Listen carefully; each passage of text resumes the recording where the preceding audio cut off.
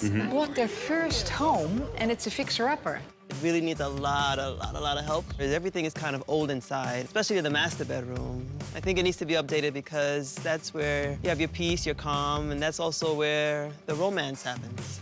I agree.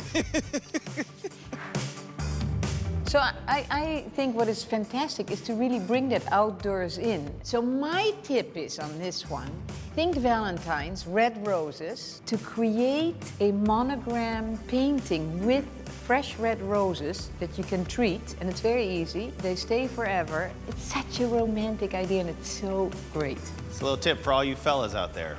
Roses, your ladies love them. Go home, try this tip. Yeah, Totally always.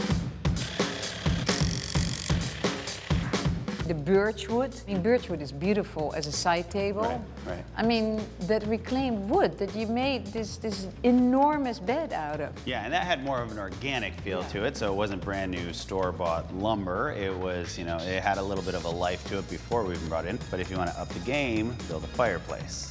And what you can do here is a faux fireplace. Really simple to do, works for a lot of different spaces. You can still put candles in there. Make sure you just have enough room, but essentially it's just building a couple boxes. You can even add some storage like we did.